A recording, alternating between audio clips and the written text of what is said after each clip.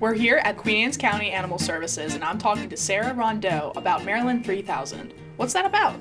So, BREEZELINE 3000 is an event that is to encourage adoptions all throughout the state of Maryland, and our goal is to collectively get 3,000 or more animals into adoptive homes. And to celebrate this, we have waived all adoption fees for our animals for the entire month of August. Coming up is also Clear the Shelters. Tell us a bit about that. Yeah, so Clear the Shelters is a nationwide event.